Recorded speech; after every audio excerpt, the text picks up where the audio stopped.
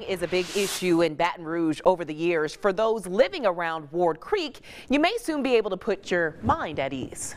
Well, Jacqueline Kissick spoke with city leaders who are busy with several flood mitigation projects, but one project is costing millions. Jacqueline. Well, Renee and Jacob, city leaders say more than 20,000 pounds of debris have already been removed from Wards Creek and other major projects. They say the goal is to help people dealing with massive flooding, even at a costly price. A couple years ago, my brother was flooded, and I know a couple of resident people in the neighborhood.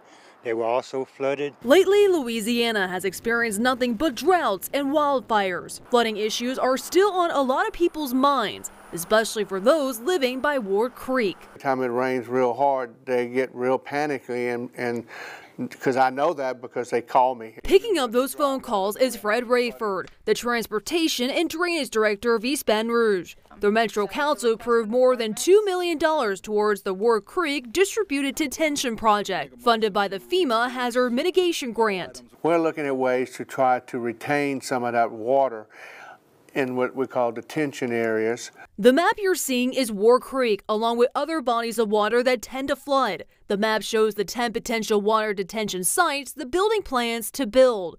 Building those sites drain the water back into the canals. These type of infrastructure improvements will help us reduce our flow, but also does not push water downstream any faster than it needs to be. Helping our parish, but also others like Iberville, Livingston, and Ascension. The next step of this two-phase project is to conduct a survey, making sure the 10 sites are right for the city. I know that the homeowners in the neighborhoods that I represent in my district are very concerned about Wards Creek. Councilwoman Lori Adams says her phone also never stops ringing. She says this new flood mitigation project will hopefully bring some peace of mind for the residents. And I think what we're seeing is that work, that investment is beginning to pay off, and it's going to definitely pay off long term.